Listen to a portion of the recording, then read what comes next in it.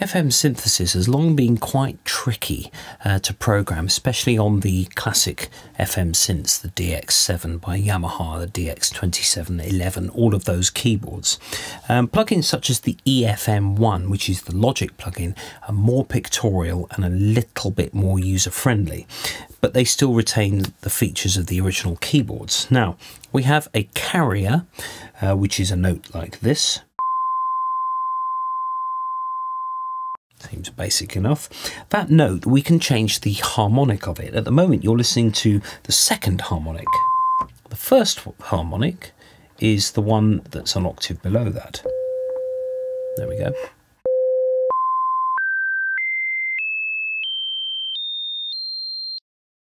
All of those are part of what's called the harmonic series. This is how a trumpet works.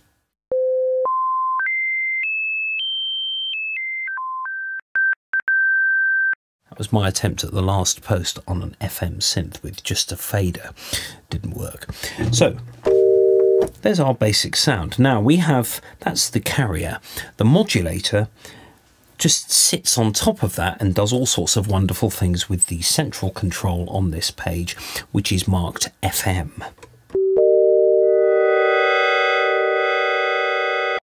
And the modulator can also have its harmonic adjusted like that.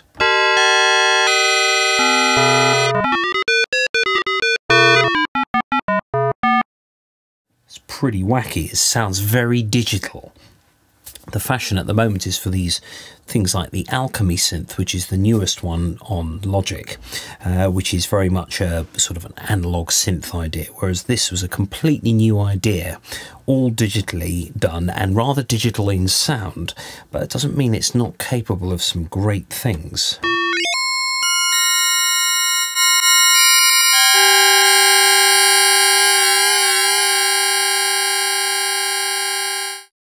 Lots of things. So we could do something like making a snare drum sound, for example. So if we have a sharp attack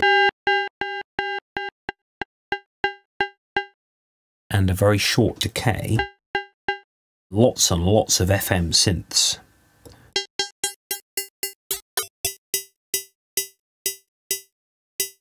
There's a half decent snare drum. Need to beef it up a bit.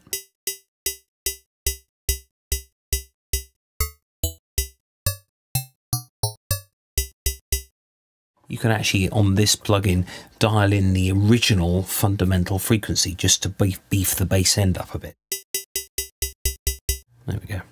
So, just going back to the maximum decay, let's just get that first harmonic back. There it is. You can fine-tune the harmonic that you're getting for each note. At the moment, you're hearing a C there. You just go slightly either side of it, and if you bring in the modulator,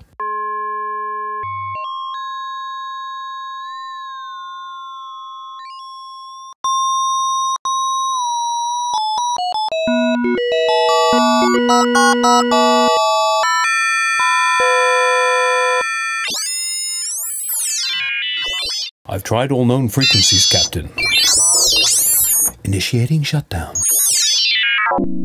All sorts of space-age effects. Imagine what that would sound like through a reverb or delay or something like that. Now, on particular plugins like this, it's actually quite a good idea to set, maybe let's have a look at bell. There we go, dissonant bells. And it gives you your pictorial representation of what is actually happening. And from that, you can then tweak and actually really fathom how FM works.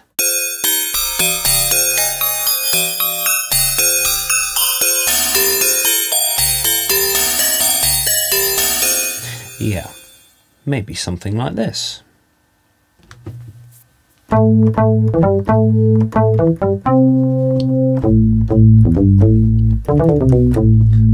working as a waitress in a cocktail bar. That much is true. You can get some quite good electric pianos out of this.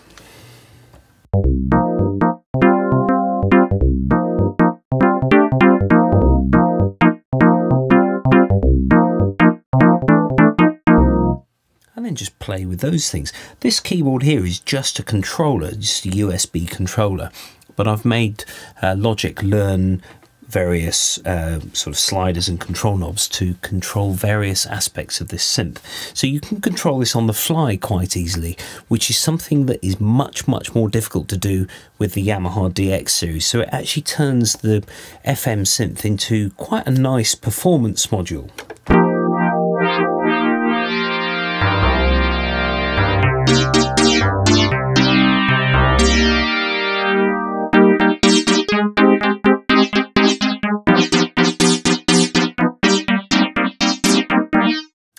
On this particular one, we've got something called a unison control. What that does is, when it's on, as it is at the moment, it creates a chorus effect in that it puts two of the synths together, but very slightly apart in pitch. So if I play a chord, that's without, and then with, just creates a slightly atmospheric sound. We also have something called stereo detune, which is actually a control for another sort of chorus.